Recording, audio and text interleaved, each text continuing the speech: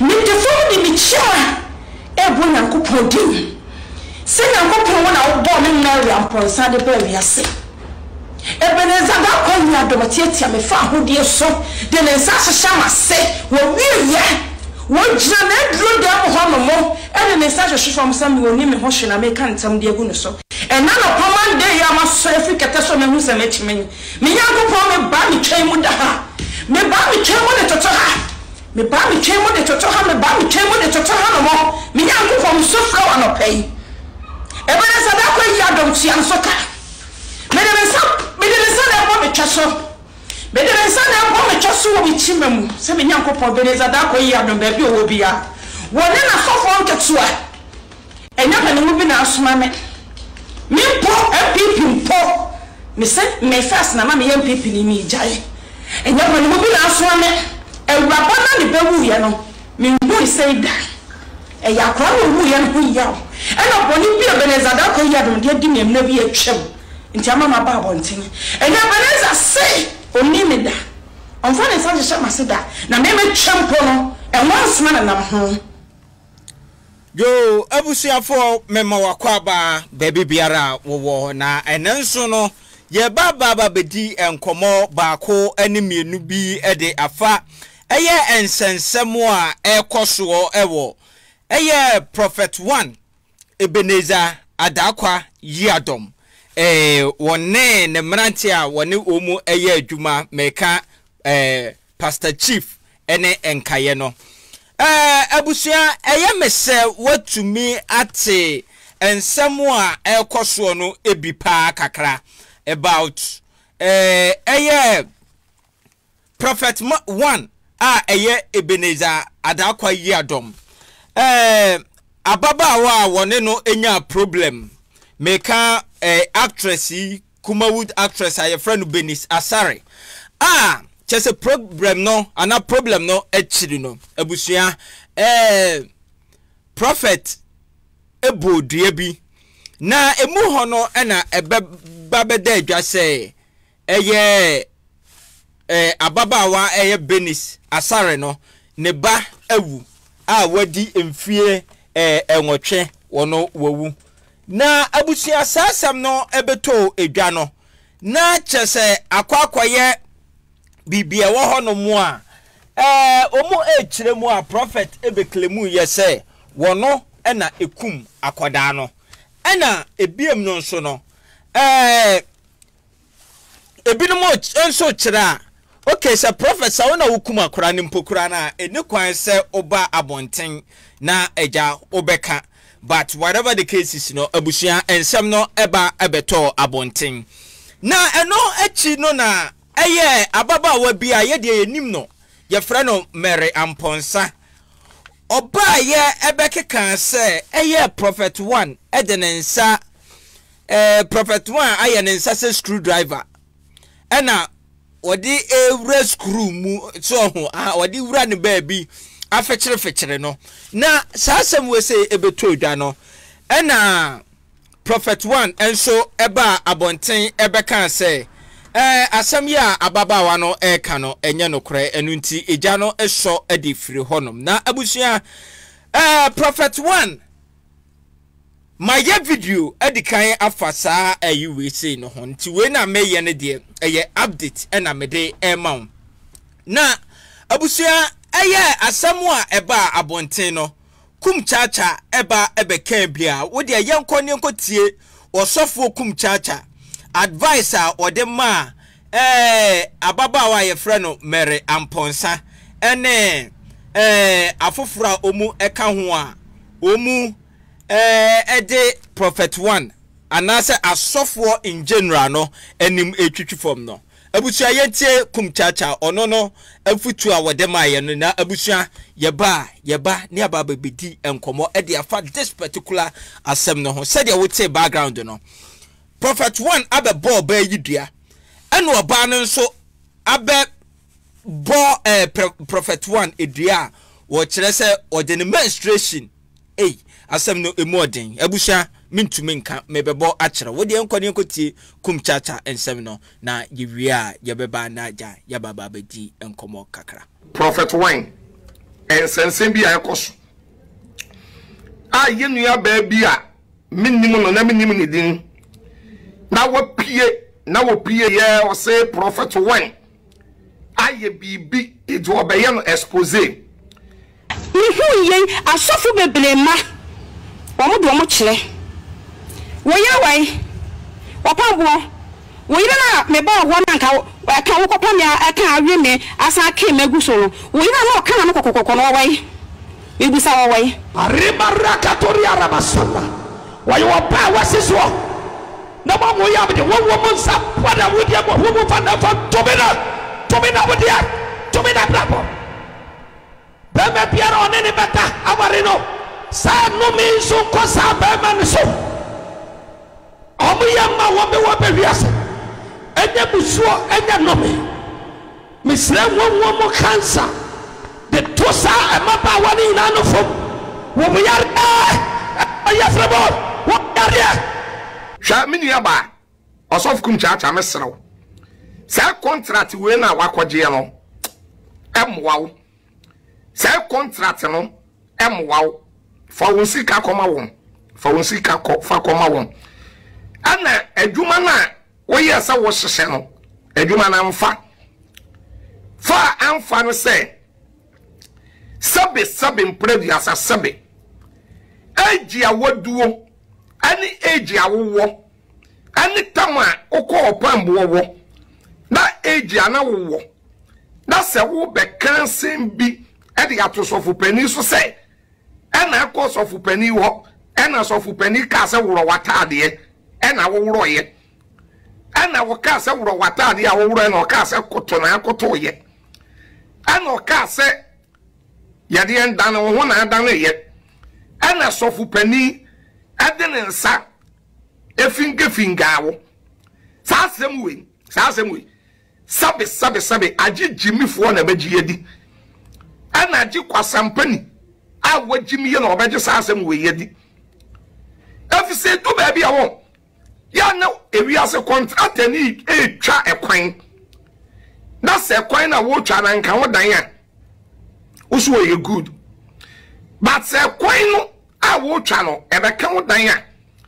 ya sama wo kan se contract ni no etesi nani so na oni mu adwuma ye wan se de bia so obi ka sam na wo de gu obi mfi na wo bona senu yam na o kan sam a eye ni guase ensam de gu obi mfi a ya na te wo no mo a na wo nan ati se driver ni okoti accelerator so na wo boat ni nko ati se sabe kotre na wani yaje but wo na wo bi ka sa asem ni bi ana ode to wo so a anka wo ke wi asemehwe obi di waye sofo ne yemo na senu yem na yenka nsam a enya no kure ngu ne ho efi yenka ngu ne ho fi na abaya eti mo ye man of God patrotie ye man ansa na God no eba ya na mo ntrasi hu se sofo nso ye nipa o da sofo ye de sekan twana moja beba adia ye de ye wa enya wo de ne menfa nkoyi obi eti menu ye ba na wa ba social media wo yes of Opambour na adu Opambour eno ma wo wuro wo ena wuro wo eno ka se bu mu ena bu mu na ode ne nsa wo no sister wo boa sa sem wo yi a wo kan wo ye torofo wo boa sa sem wo me se wo boa o ton wo boa eye contract ena wakoje ena ye adwuma nhyehyeye that then na de dada no sa tama wo so wo ko ne ho de dada no and then I want to be a mere one woman can say no. Now one may expose no. Now and Yenya ba a benis asare. That's some we buy ye. That prophet Opambour church in same. That what can in some no. And then what is expose reba. Sabe Jimmy for never die. Nyansani nyini Jimmy for and a bajiadi.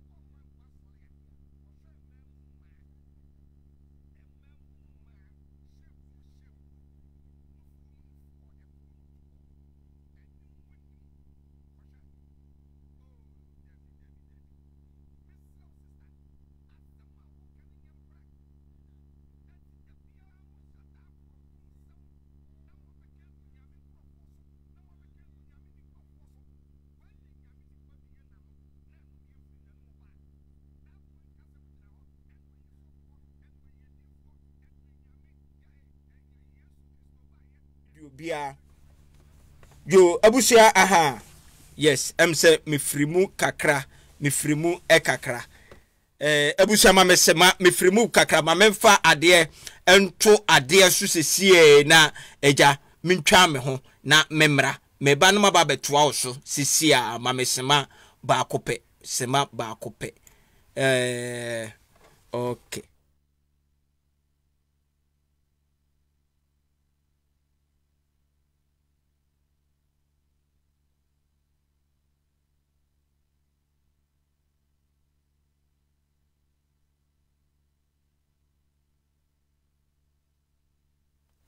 abusia meda wase se wanya adaje na eja wode atwemie na sabre ya maban so de na se de meka no abusia mebobo de atumu ama se menya hiccup kakra menya information se na sound no ema na abusia se de na me dikan eka no na me kiremu se prophet kumchacha oba ebe defende ono no yonko a we prophet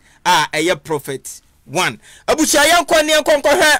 he Mary wone prophet 1 enkoda a sofu chief ene edi animu no omu nso ensemo a omu ebekeka de kire Mary na afi no abusia yemra na yeni enkomo kakra emfa ho before we oba bi anim na sabo fa obi an ho famra oba we mo ko fa abre wa jibi fo wa abre wa kwase wa ya we oba we diabetes ni ba we kwase aba when so two cities is so eya me ya say mo de oba bi ba tete fidie ni so mo fo obi a na ni mu ofe oba ni mo nyam ma na mo ko fo ntwabo oba we kai ewurade mi hu na me re hoye so oba bi ani mu ode kasa say wodo no odi fo so ope no. Now your point was one chain, one chain, a sort of corner, so bumping, bumping back. When you are bumping bay,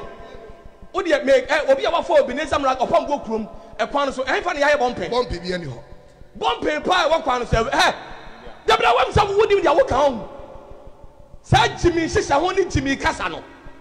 A chum or Ghana, I know, a chum, and will be a family will be a missing a young Quasia Casa. Quasiapa. Ya poba na mo ma ya wo ya poba no fa obi a wani mo nyam na wa ball man nkai ene wonu ma watena wonu man ka mu na wonu ma de na ko ba bia wonu ma de ba ko wo kwase agimi fo we obanim na me chief kwa me mpa ba kwase agimi fo we obanim tantan me kwa me mpa yempe kwase akwa jan me ba jimi fo woni tie wo se wo se opambo pon wo se ya ni obi ama ya mpo aso de se won twan ya ni emfa ni mpie kakra se wo ewurade aso fo oba bi odi si me so se chief o papa me ho ya me fe me pe no odi fo bebre aso fo me donya me ka me nsem bible ana me twa Yesu amekasa she oba no fe no na wo na wontumi hwe ne yenu my god na nantu ne na ho nwi bi efura no on e fe na abayewa aso fo na nim bia me ko ka chi on my oba ne shada ba asore yes o se me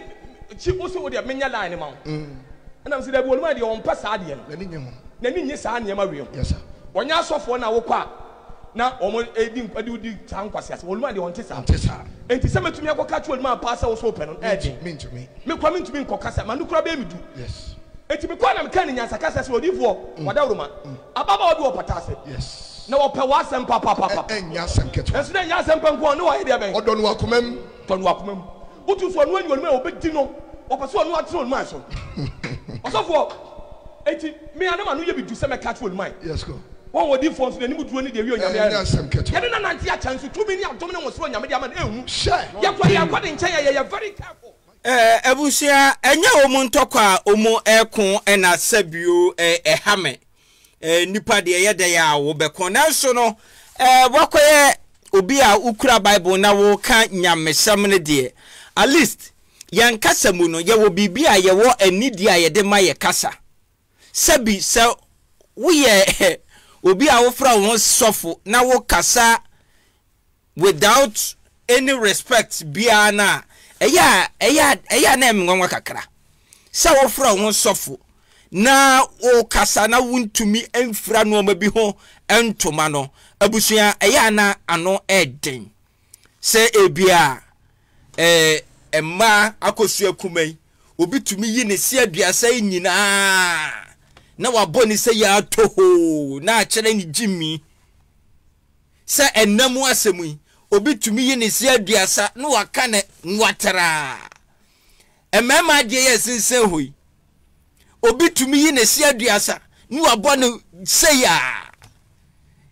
ekwan bi so no ekere su ene ban a ukura so ho because ye nananum nimde ena ade no omunim se ni dini nanso no omude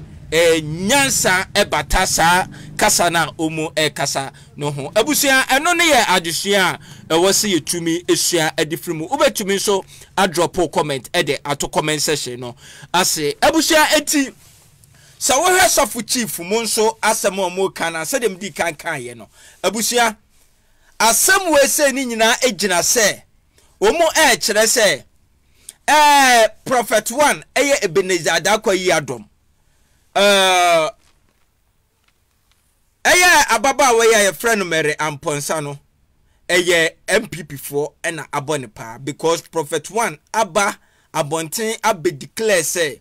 NDC ena befa abano na wa wunim ye man so aye wo mu se wunya ekoka se NDC ana che se MPP for any sound ena akoka se MPP a NDC for so automatically any be sound to say abrante ya ye friend Kevin Taylor wo mo say watwa ne ho asu a wo sori a wodi ni pabi ato tankru a emu ene ade no abusia ya omu ye ababa wai no enye nyeketo akora na yentie eya prophet 1 wono so kakra wode eso na eja ode yemra mere Amponsah ne nsemo a obeka ye no eso yes bosomene na wote ananka sabi awon bone a wasase ase ntimi ana preko mame Jesus ana ne betwempana dabi so what you say yes enya wo ba sabi aso ensuo to ana sa ho tim fifira na ho nyanya sabi ade mreka asra kai me pa ba na twempre na me yere wa wonsia yes ya fa me yere picture ba ko fa me yere pictures bi ku TV ni so mame ai ko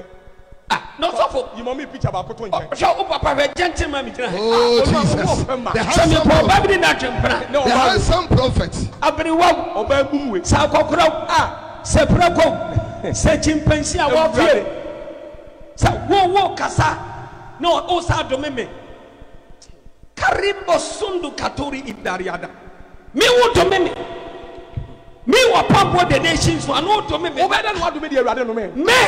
Na de erade mo nduria so be. Obeda no wo nduria. Oh Jesus. Unim nation proper. Ye ba be kan na kire. Before mo shase ani asofo mo shase no. Kamunum sa kama na ma. No sof no san komo ya ntem. That's right. No san komo ya ntem. Of course, enkom she na bawie. Yes. E bawie asno. Na 31 days. But so many na watch. Ananka sabi awon bone a wasase ase. Ensuo asase so abosonfo emotia ebetima dane ani. Na sa 1 day sibi twam no. Oti asefo ni papie ntimi na ne sound commission. Jesus. Wo pa kan dia ba wo ya sofo pasampa ni sofo timi ko sofo. You can never turn it. Yes so. Anuti abusia wei ene Asamoah sese no emse ani awai kakra ede amawa e kire se akwai battle between MPP and NDC ena akofasa ensem we say ede aba na eye mere Amponsah enso eba abonten a eja wono so ebe kasa kakra ede efa eye Asamoah prophet 1 ene na sofwe no ebe kasa ye na abusua de yekotie eno na yewie na yeba eja afe na meba baba yi enuabo no pa ede atudwa ama onso wate enuabo a eye ababa wei no eye mere Amponsah no wabo no se de be ya asem no obete asie eye abusua mame enhwem na menyisa video no emfama osisie yes aha eti abusua yankosa video no so na afei no yentie Asamoah oh yes yakosa video no so na yenkotie Asamoah mere Amponsah ede ebetu dwa no right after say omu ye video we say no ewie ye no yenko na yenkonko tie sa ensem no emu ensem na abusua yemra sisia ensem tatanta mebre so ati asem obaby to semi Opambour se me abrewa won body no Ibia sisi so asia wode no kutu won asia opa kutu won soro so kutu apa eto no so gine asia Opambour chimifo wodi nyankopon akata wani wo so nyankopon didi bone didi ma bone awale fo wodi wo mo nkran keto wodi wo mo ha wana wose so kunkun wo mo obi ba keto wo so na okun no wose me ya ba yase na wotena so dem mo sa abrewa we de na ye de kwase afa oyere bra fa yere ba makoso 45 yere ba wo yere wo wasan 17 years wo chimifo nim so obula na wutu ye no wanim round so obula na wutu ye no spray ajo ho nya ho kankan asem kwase yalefo Opambour chimifo unse adwene te ye no yasim ne mama no podam wa sore dem o gana for yasim ne because of me nti Opambour podam you say wo huru hu say yasim wo huru wa podam gana for Obaby to semi eti abusia we ene Asamoah chese eye ababa we ya ye frɛ no Rose Amponsah wode ebetu dwa right after say Prophet 1 ene ne nkwada no ebeka sase eja ne ho enyefe ene ade sede wa wote ye no na abusia ene de ye da sore ya eye ababa we anase mami ya ye frɛ no Rose Mensen wa babo ntia we de mintumi fama no nka chese utimi u se mami asem no ano eden ma yakwana wono a enkoka na asem ewo honom na wo de abusua yentie ne nsem no sede osi eka efaye eduabo a wasi abebo Opambour eno ano eden a eduano wa amobako wa amomienu wa amobako nemum obomienu edibomu enedei yakọ na wo de yanko hwe ni duabo no sede osi eboye ene na nibra wode eba social media no so ene anope no abusua yanko na wo de yanko hwe eno nso na eja yemra abusua ma mesema ba ko pe okay yes abusua video no me de mouse see why me de mouse see okay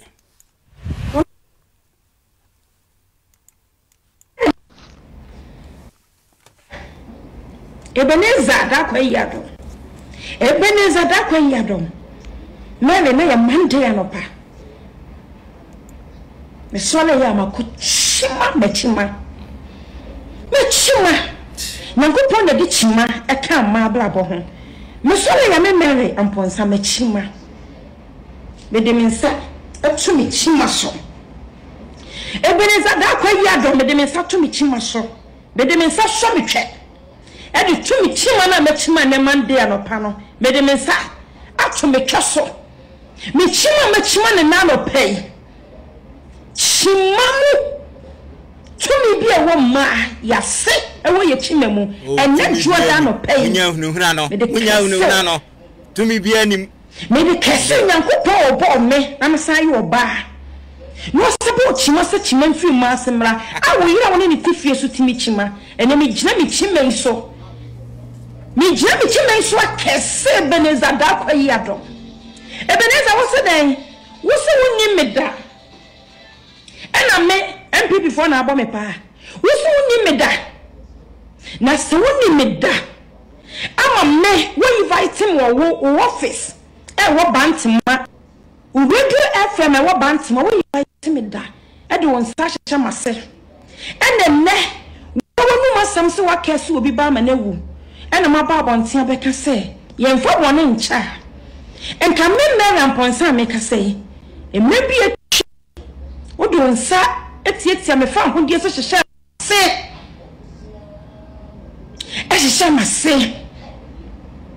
ena mso me di ya wa be kasa woso ni mi da enti woso abo awurade din ade kese me na minim se wonwo na wagege na ebo dam no ebi ena ade atoto se din no na nya Christ na nkasa Jesus Christ na a Christopher bi nim no no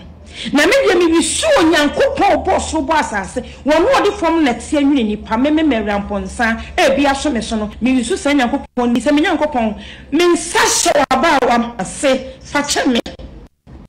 se me de me nsa hye mase na me bo din no pa na Monday Ebeneza da ko yi adoma wonye nyankopɔn wo somafo no yesisifo wo ya zani wo bua manfo titi wo musika dia pene ho wo de ne nsa mase no wiasa begina fidi kase so ntentan kase so nkumani masasa mi woni me enti wo sama me ne me ma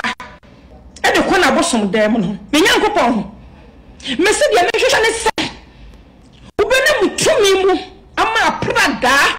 tete yanjirem akwa Ebeneza da kwa yi adom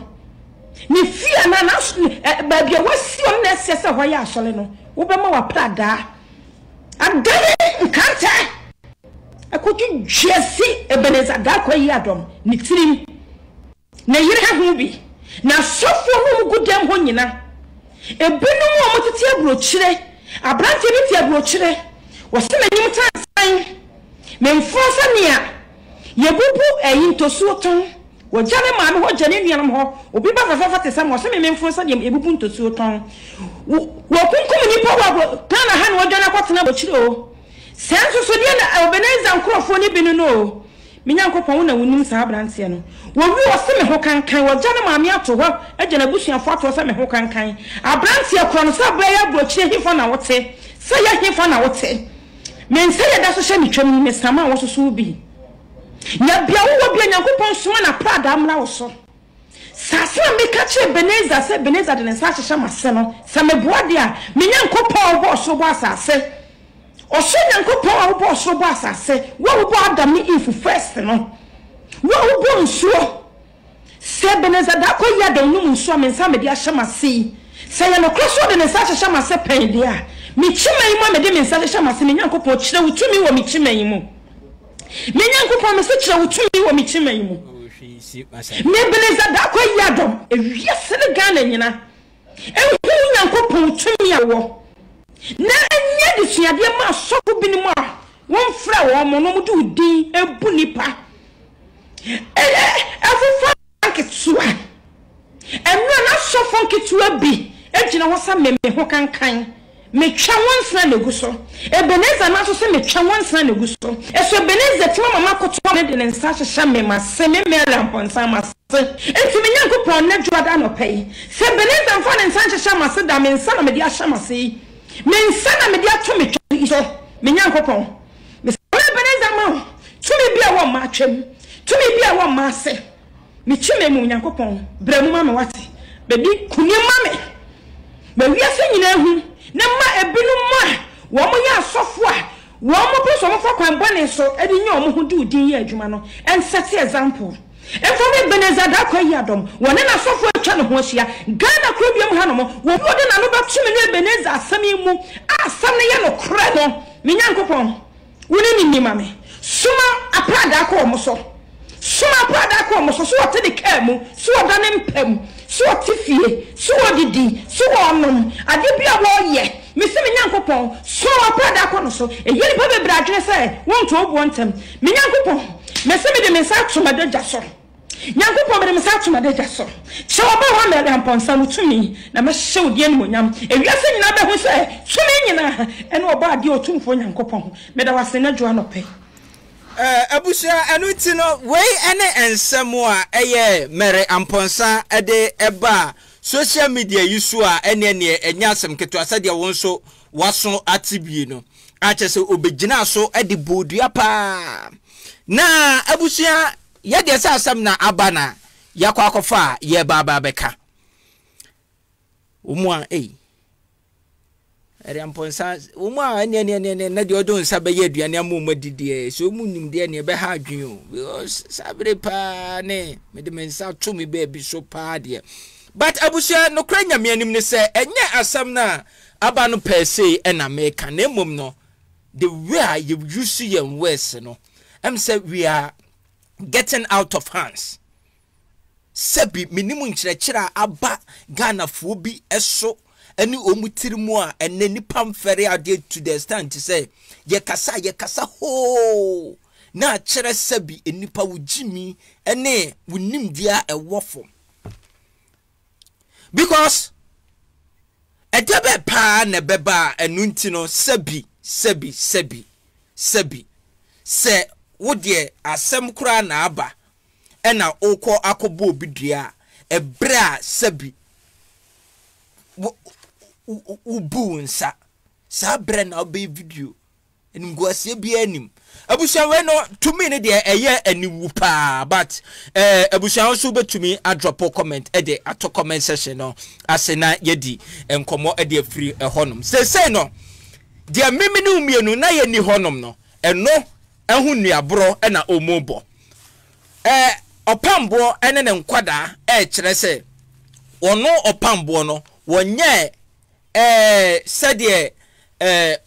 Obaba Mary Amponsah eka no Mary Amponsah chiremu a Ebenezer akọ invite no edene nsa akọ hyehye na se ene ade ena Ebenezer enso ene ne nkwada enso kire se enya ade se omu ayesa wedi esi ye ne yemienu no ne yeni honom abusia ye betumi akire ya adwen e comment section no ase na eja efiri ene ekoi no ye behede e betumi esi enu nti no abusia ensam we ya na wogina so a woka ye nka me bebo other video no e de aka ho but say ye wo dwumadie bebre edi na eye the same words na ode ebetu dwa na abusia say yakoye nimu a aye enche bia ena Ghana Parliament House atumi abomoden a passe anti-LGBTQ bill a chiremu a se oye yesa no mani bia eye ade se emra esomu a emra no ene ubedi pa na Parliament passe da law no ewieye no akase Akufo-Addo ebeba abesan na anti-LGBTQI you know a passe ye no ababa be yemra ewo omanimu na eno na America fo aba abonten se Ghana nim na wonim na so Akufo-Addo esan da anti-LGBTQI bill na eye ade se ombema Ghana ho akire omu pa ana Ghana fo ho be kire omu na eno na akoye Asamoah sese no etwetwere enipa bo because edikai no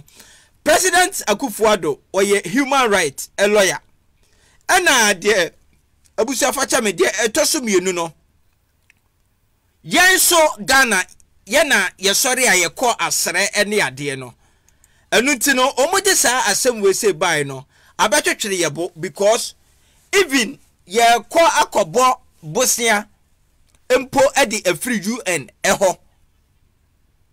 anase your friend is saying Ghana yawa 3 billion bia say no Ghana any edaso se omu ensa ebeka na eno na America fo ya na ye kobo sa abosia no edi efiri omu honom ena America fo ya nso ene de ababetu dwa se ade se eni kwan se Ghana fo yetumi passe sa law no enuti no Ministry of Finance abema warning ede akire anase ede ama President Akufo-Addo say President Akufo-Addo enhwe ni ye pa na sa anti-LGBTQ emre ya parliament ahyehyɛ no enya de sɛ ɛwɔ sɛ Akufo-Addo ɛde ne nsa ɛhyɛ aseɛ na ɔde ne nsa hyɛ aseɛ Ghana yɛbɛlusu 3.8 billion if anti-gay bill is signed. Finance ministry tells Akufo-Addo. Eno ena se no abetwetwe Ghana fo boa abusuaye abusa se Akufo-Addo won sign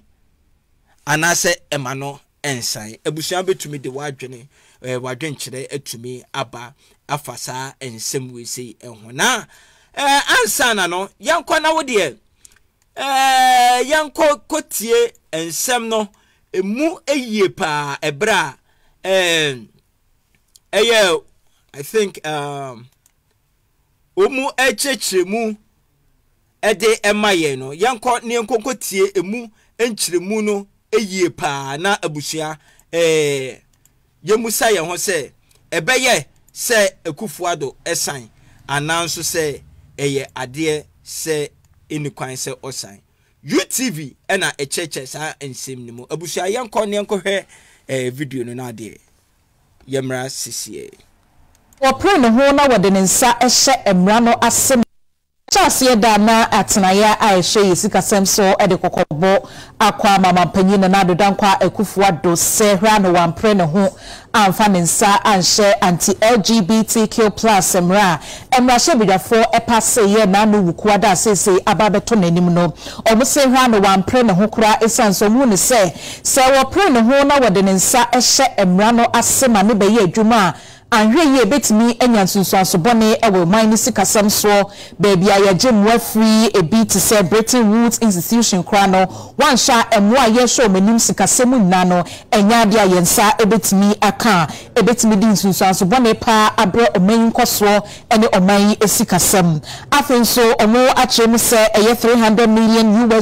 bi so a eno so omo show ni mu se omonsa ebeka na etimi aboa eye afi budget omo kan ya fi etwemu no ni nyina no se mampanyi pre no ho no wode ne nsa ehye mrana se ema netimi beye adwuma sasika no anso yi a na yensa anka esanso muguso a ehwe nim se sika no yensa ebetimi aka na afenso omode atodwa se de beye a mampanyi no na dodan kwa Akufo-Addo ebetimi aboa toto niema yie na omensi kasem no eniema bi ma meforim ema yenka echi no wose beye anka woni esunko ahodo a ebo omanga na mu ensin kunya entwetwe nkomo pa ending kita hu ye emfa oman no baby ayeko baby ayehwe ni mu aniswade hu na da oman no aniso ene sa anti-LGBTQ plus mreyin so sunko ahodo na jetum se be ya yehwe masa emra no enye adwuma wose yehwe se ebi asade no ene yamamre ne yamane ene gidie bi ayewo ewo nyame mu enko no na ewose ye sandren ho se oman no eye oman tetrete adehye bebre ne bom na yewe Christopher mu ayewo mu so mu nya Christopher mu nyina ka ho bi na yeye oman enu ntse ye dwendwen ho kwan ye betimi atoto niema yi a ma enkoye se ebi a efe bi die nkwa ne betimi ahye ama emra no aye adwuma wose one sa esunko ahodo we nyina no edi nkita ho ema omote ase se ye pe oman ni yeyo ena oman no sikin ni ho ye nyina ye nimde ekoso eniema bebre na aka echi we sikasemu esan COVID-19 yade e ba ye Russia Ukraine tokwa te se eniema bebre ena ba ema sikantimi ngina wo man mu enunti se ye ba be passe emre bi se na sesa amra no betimi nyensunsuanso bone anase nsunsuanso kese power o man mu ni nyina so dia na ewose omo side dwen sa de ho no mo hye na omo tutu niema yie afensu wo kire mu se ebeya ansa na mampanyi de ne nsa be hye sa emra na so no ewose o twen ma court fo edi asema civil society organizations edi akoto manim afa anti-LGBTQ plus emra no afensu ye Commissioner Human Rights and Administrative Justice Charge omoso eden sembia kwa akodan court se omoshe emfasa emra no ho wose ansa na mampanyi eden nsa be hye ase no omoshe sa ne mani nyina emanti ase enye adwuma na de obia hwehwe no wonya ne ho ntiase se sei na adru nti ye pase yeye anase ye pase a enye ye na ye nsanjwe oman no ho kanini ehunu se sa emra we no anhwe yi a ede oye ne kese efa yesikasem ho ene beba abegya yeso ebusia enuti no we ene nsemo a che se UTV etumi ebomu ade kire yen ye pa UTV credit no ekoma mo na abusia IMF aye sorry aye kɔ hɔnom ekɔbɔ busia no busia de eye de ne aye mfa nkyɛw woyɛ de ne a ubetua ɛna ebiemu no nso no yes ɛna ebiemu no nso no abusia sɛ de na meka no kame akɔ yete sɛ your friend say LGBTQ ifoi no omo pade a omo penom ye pen force eso na Putin aka asem yamfa sa asem no yan consider sa asem no Putin aka asem bi se abusia sa transformers for you sa transgenders for you no ewo musa omo right de obi eya no woni demo de emfa obi ho but say ye be ma omo special priority bi ana priority bi no eye ade a eno no minim ada say identity these people and a deserve that special treatment no and as a priority no such chinchine ayanyi entumu na se few no ka se omu anyin your friend say yanyintum chinchine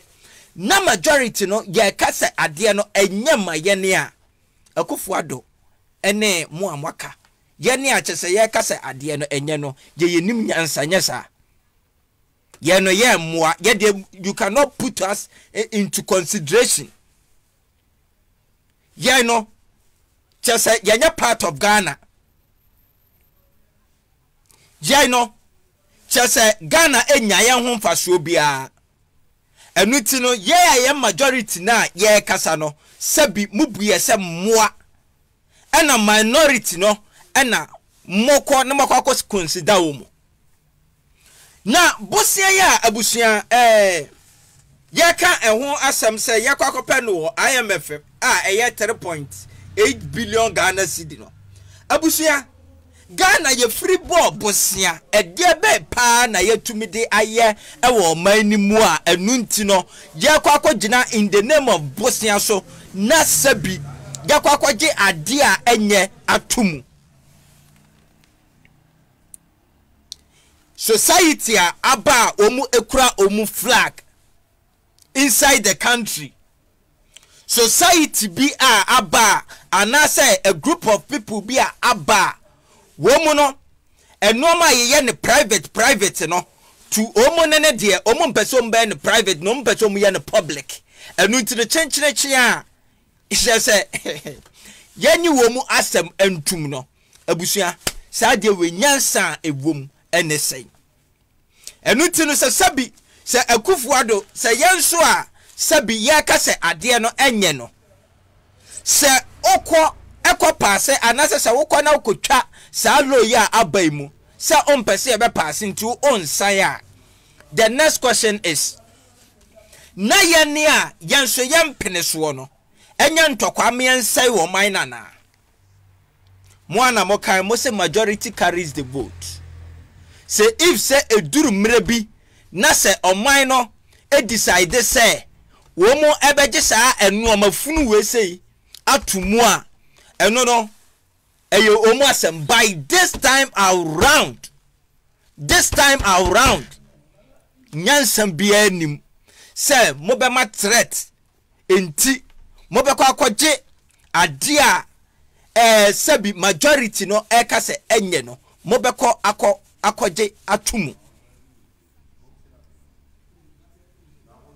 dabi nyansam bia nim eruti no abusia yama UK fo ene US fo ebosia omu bebo yenti yenkwaji antum anase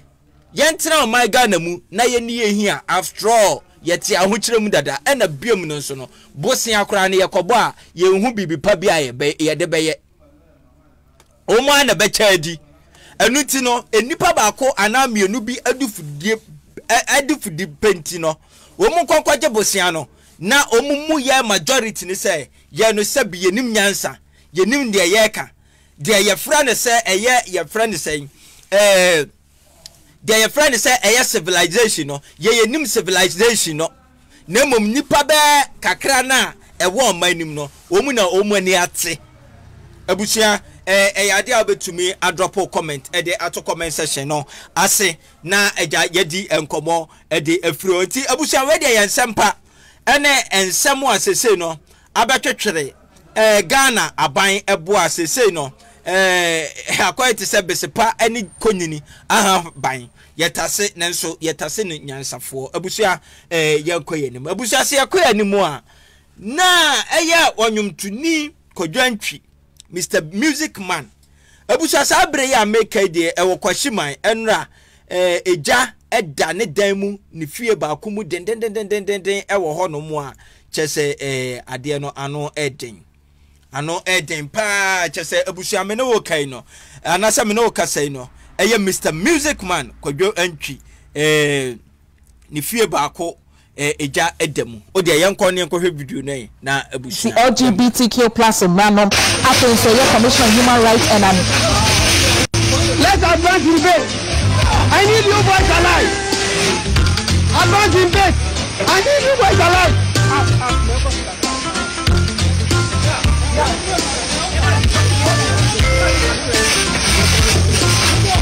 Well done, boys.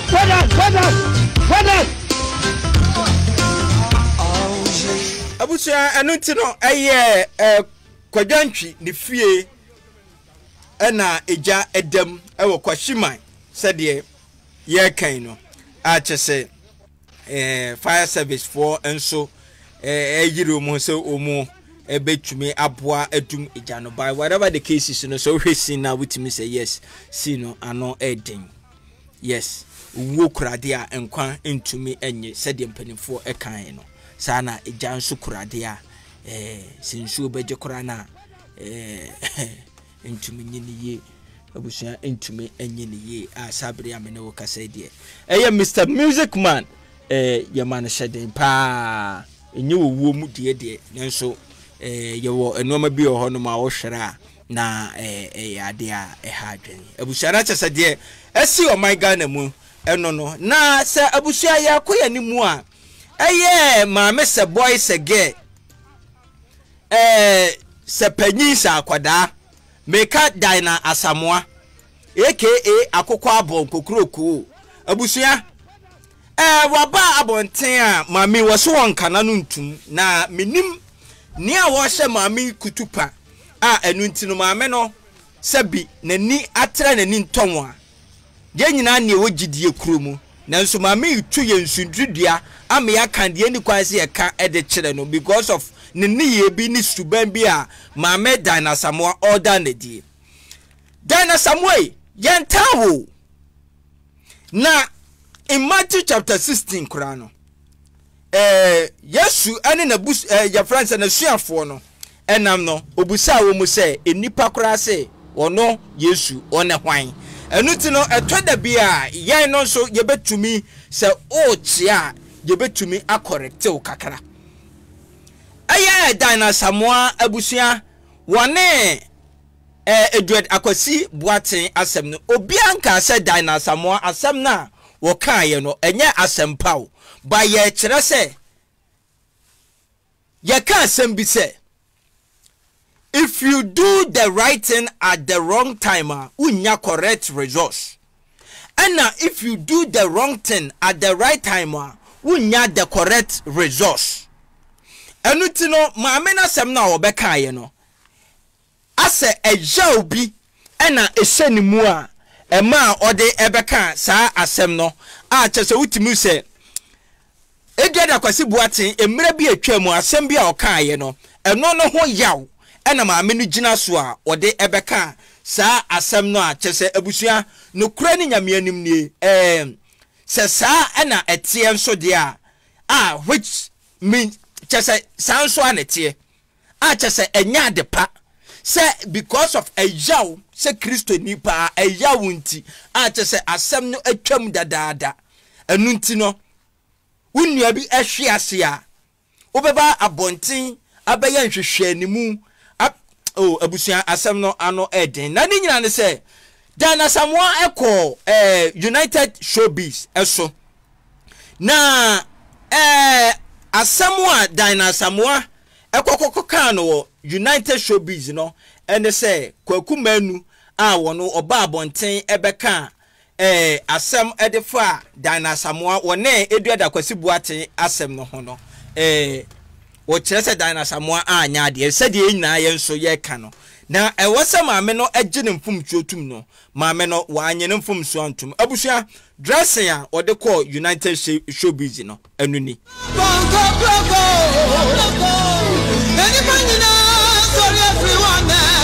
dressing we de gugu ko hu de ye dani akokọ bebon because de so wachi FM so de ende de no kre de so de ohodoma o se ka FM na so de gugu wachi de ye dani akokọ bebon asi etufo so wutie abusia yakọ ko tie Dan Asamoah ne nsamoa afi odi etu edwa no na yemra ne yemeka kakra emfa ho because maame wei se wo se so obura futuo so a ye betata na ama na tie futu se wo se wo buru afutuo so a ye nkaya no ntum ye betata na because wonum agina akira ya ka cha se Dan Asamoah o ya ama ne no ye ntawo abusia yanko ne nko tie ne nsem anasa nko bebe problem wo se waka nipa ne se na waka ma se mempe se la wo sa de camera si wani e na wo se bebe wo social media omu ni nyansa nche mo kasa nyansa na misu o mimi tie ni problem wo Ghana ha o mo adwene wo fam pa aha sa na waka no so mo adwene wo fam bini na wo kasa obi adwene wo fam abusia nyansa no wonim no response to you oh no say obi kasa na jesa na adwene wo so mi ni problem wo ha o kama Asamoah mi fi da na so pa say ko me na adwene wo fam oh no say na adwene wo fam oh how I was now for brand na go some of son so da e me no kwa me kan say abeku just say so o doctor me ade no ubo media ni mo na adwene wo fam ni ani kapo me kan chiro oh how it means na your platform so ni atem abeku na adwene wo fam pa obi a ma platform o ma me platform na adwene wo fam ntima me ka de me wu a mo na mo kan wo for respect anything speed so means you o be my platform mama we have a clear waju after that na backfire so no media no the next of that we so waju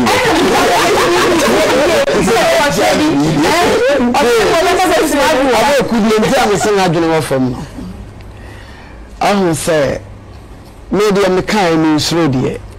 but what for me your program me no ba Asamoah okadi ma me frɛ kosi boating na onyeyi one me kana na wa frɛ na minni mo wo hwe ti brother ne ba ya wunu ba sese ni se na nyame ne first time because o yesa se nipa no ono o frɛ no se na dwo mu soro kakra obetimi de ntokwaba but na wo se wo na o ka ntokwa no da bi ma ga bi na se no bi fa me ti obetimi aka se nche ma adwa na da bi ma tire because aba father na me de bae na nipa no so wo me ni name na nipa no tu mini no so na me kwa no na me ka se Ghana for bi no bebre so omo interview brother for which I drew for and the be agile no me yire enya asam na nam me yire so waka ne eso ba no ye wudumi ana se eso ba no oso on ka asai da nya sa waka o me yira jimi we ana me ka no senya media de awariye mu kura nya ne be ba ma chawa na oba chawo na onyame anya wadom ama wosoro nyansa ana onipa bi no amwawa ade ne be friends ade be ntina Ghana ha ye bi ayanfa sabon sina de saban ana ye se bayi because Yan tutu ye ni be me kasa me 100%. Aha, na kan pese me baby, un kasa ye 100%. Na me kwa ni say me dana me correct. According to anya minim. Luke chapter 18 verse 18. Opani bi ko Yesu ho. No se kyerɛkyerɛfo pa. Hwe Yesu odi ni moja abeje ye nkwan. O se kyerɛkyerɛfo pa. Yesu busa ne sa ade na afɛ me papa. Papa ba ko pɛ. Oni nyankopon oni meja nyankopon Yesu no odi ni meja abeti ye ho no nti sa wo wiase mu na so de wo 100% onu ayeyi fene me na ye fi ye jini bia na ye be papa no onu anka fa dikan abi sigrese no ho se onye correct na me pa cho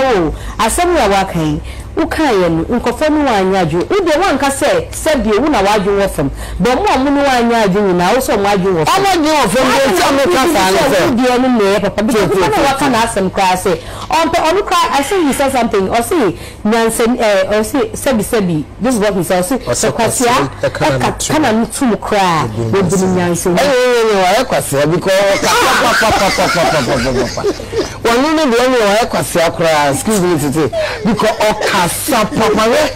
say you have a question but we no say you design question you na mo na ko kan answer Baby camera see you ni kai after. Baby na ma ba beku wonum. Na no tia Ghana for be we bisa esma ko baby na me bu mama ne yese. Said the nkrofo sika dan no no. Na say me explain ni mo hu say enye ne bone so. Because say ne koye. Ena me nya otan mu ena enye ni gre mu say ade a obi amano no. Ebi mu kra say ade na manche ni sika. Na meniska ni bi na meka bi ana se ye hona ni pita no so meniska yarefo enso so se ni miska obi ho a won hiska obi a won hie divine direction wa brabom no matter who you are wo woman bibia no sika bia na de ha me kra ntiama me kasa ana ai wo so won koton wu ba so fopa ni ni ba ma despite on tontene Papa oferiza po ontonsu Dr. Akufo-Addo otitinku tonsa ye ko ayuzun lawa olukwa de bola so adwuma nti ye baka se bi o madui excuse me to say o mo pempem so di na da o mo so o mo de ade no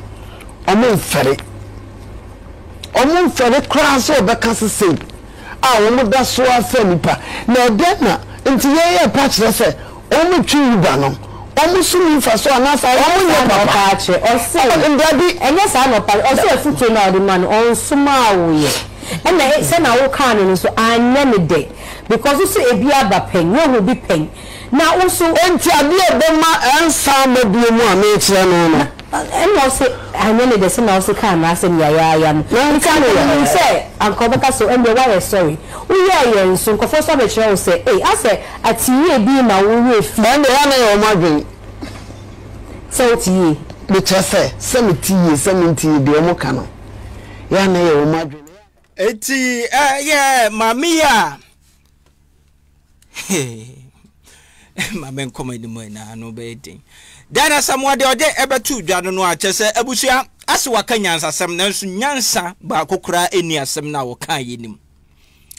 a chese obi a wo kura no wadiki aka se wonya papa na enipa bi akura so eni hodom a oye perfect na wo ya de na obi anase nipa ka kire wo se dia wo ye no sabi wachia enya no kwan so anka nyansa mukura ade se wudi bimo wudi fo ka nyansa mu no ka mepaachew eni vom ana asam na wakaye no enya se bia afutu wotumi hu se wo a wo hwe video ni bia no tumi se maame no twetwe papa no na enipa ewo hoi no sabi obi a wo pride kakra ewo ni mu a sabio sabi se wo ka no kore a kire nipa na wamfa ne kwan so anka sabi nipa no betumi asa didi watem abra nipa ni nifo abra nipa no enifo enu ti no dan na Asamoah okeka adi yi ne ho ano chese epa kire se wo ye right de wo kan ye no wo hunu mfumsuo bi asa de wadi kan acclaim no enyanyansa kasa no enyanyansa kasa no enu ti na emrofo wo hoi no se asem bi to no na enipa sha ase so omu ka ho asem se odifo so odibi mo wasema resign but nipa tuntum tintin tirinti se ya kopem se nipa beche no no asinasum enipa beche no no asinasum je wo bi onum a obeka na asem kura na wakan yie nanso no enipa na nsoma oni ntinu se nipa dodo eka akorete wa ye wom nyansamu ene se o we de kafra na etwa bibia aso na mami wo so sa na obekọ na ene enso obekọ so atata na akopem se obehu se ba bia wo kọ no enye because enipa emmoro afutuo so se de wo ka no nipa bia ne hono ma abusua oboro afutuo so na ebia da kwasi buate abuta se de nano na meka no woye obi a even wono no ahokyere aba wo bobosia na ede akwa ye ya Fred say MTN momo yibi a wode SND sika edema enkrofo na sa nipa no sabi fere ben wo fere so okasa oye taxi driver oye taxi driver anasa oye Uber driver Uber ye na so kran so de driver de efani kan driver abusas enye fere emma sa nipa ne se obe Uber driver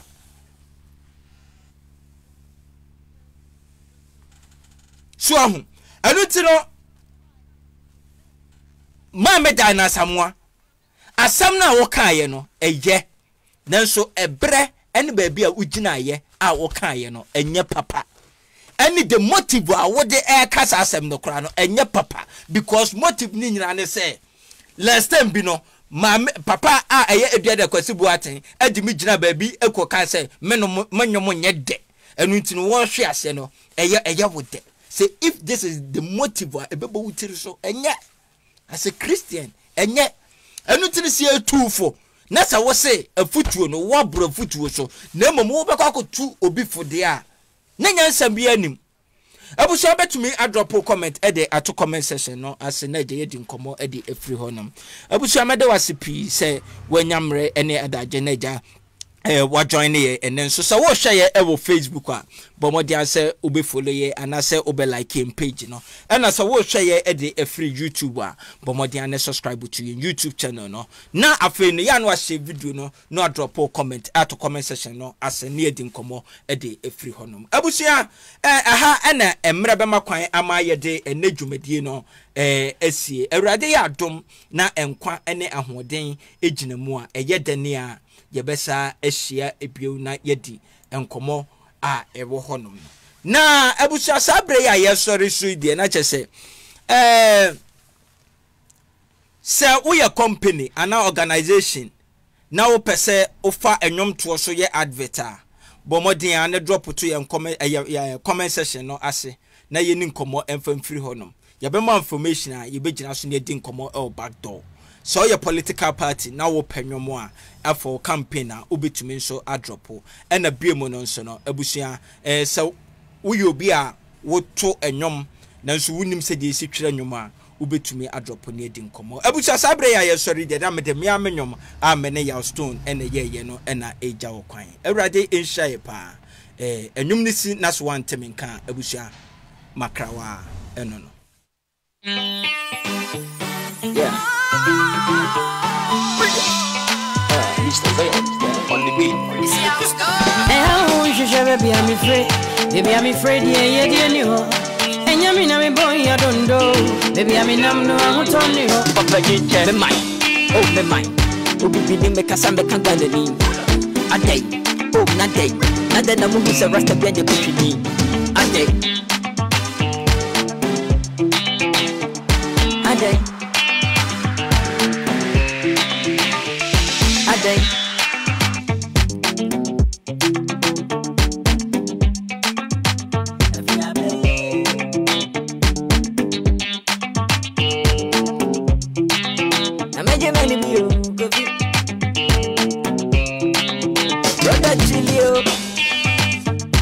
Anybody na be ya no se me ko ye bia na Asamoah Bay eti poni Apollo nkwana yedidi nana na so them they do they see me laughing within the be true happy they call me brother yet the way they get me na wonder I wonder them my judgment I wonder what they see they go talk they pretend they don't do it they do it eti me nkwana me mo ya beni o nane men gonna move me want you Saria meaning we are many days and who was them that is registering they said them that me baby I didn't move them to many grab with the hey boy you have any bana what you need to in the day oh yeah I mean you gonna be jago bana zamaba there's a miss radiant tune this me just got the many Asamoah there's a beggar has no choice. It's a mania choice. Jimmy 4, Jimmy War, you cover for a battery. So good of a Yanzem.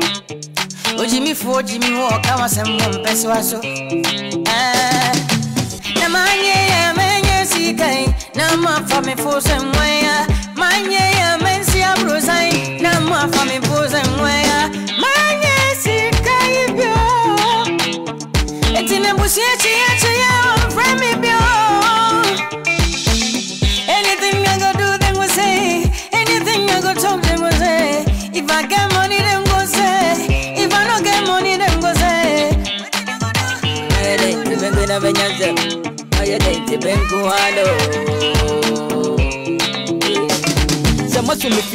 What Metina Moteta Munyana Mutubetri, Mutubetri, Munyana Medimeni, the Koya Mamma Minka Medijan Manin Ketch, Mission Megadan and Ametesa, where the Papanti, Shamahona, Medimeni, Kakrasuka, my one can Amatumada, what it can be, what it can be, what it cannot find, Kamajan and Nama from Abba, and Sanki Kaya, who are Yahuana Bayagan, as some of them Yasu, Yana Yadamo, and Mawakasawa, Mawaki can you win, as a Waya Hajiba, Chris and Mubet never talk. Kabunya da dimbe tell me money shots. Tell and show China na nya wo fort. Wadin na ko chewo boto mama wadin ya hot. Na nya mi saloni. Tina ma je jamo de meto to illuminati. Ko transole dem pebi. Ka wani to heaven so ne lazy. Eta yesu be ba mane ma hati mo ne yebu da ye ni go be ko se be ne doni na me betina.